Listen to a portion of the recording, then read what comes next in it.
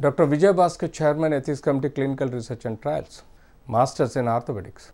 Today, we will discuss about a degenerative changes of the joint.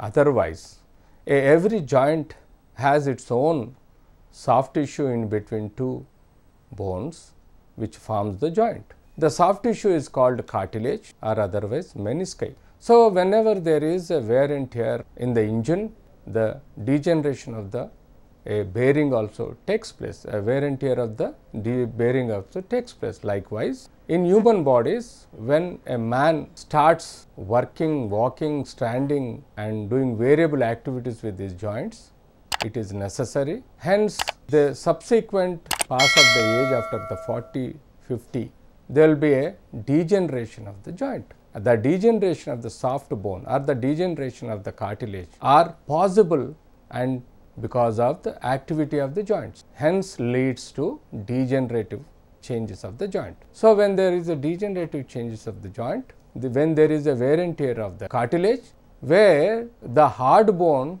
touch each other, causes further erosion of the bone, leads to deformity, swelling and severe pain because of the nerve endings in the bone ends. So, hence the degenerative changes in the joint leads to pain, swelling, redness. So, the degeneration must be ruled out, whether it is because of vitamin D deficiency, otherwise called osteoporosis due to deficiency of the vitamin D, calcium and minerals. Whether it is because of the trauma in the joint leads to damage to the cartilage, whether it is because of the fracture to the internal joint, whether it is because of the infection leads to damage to the cartilage, whether it is because of the tumor which damaging the cartilage is the reason for the degeneration of the joint.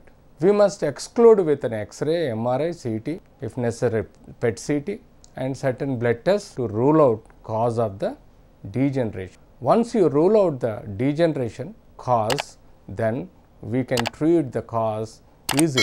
So, most of the times we discuss about the degeneration of the joint in old age people, where there is possibility of the knee is most common degenerative joint. Apart from them, the hip also is leads to, because of hip, knee and ankle, the most of the lower limb joints leads to degeneration because these are the weight bearing parts. So, obviously, knee takes load of more than 70-80% of weight of the body, and hip around 50 to 60% and ankle a little more. Hence, but more active joint is knee, hence it leads to degenerative changes most commonly. So, hence we need to handle the degenerative changes in stage 1, 2, 3, 4.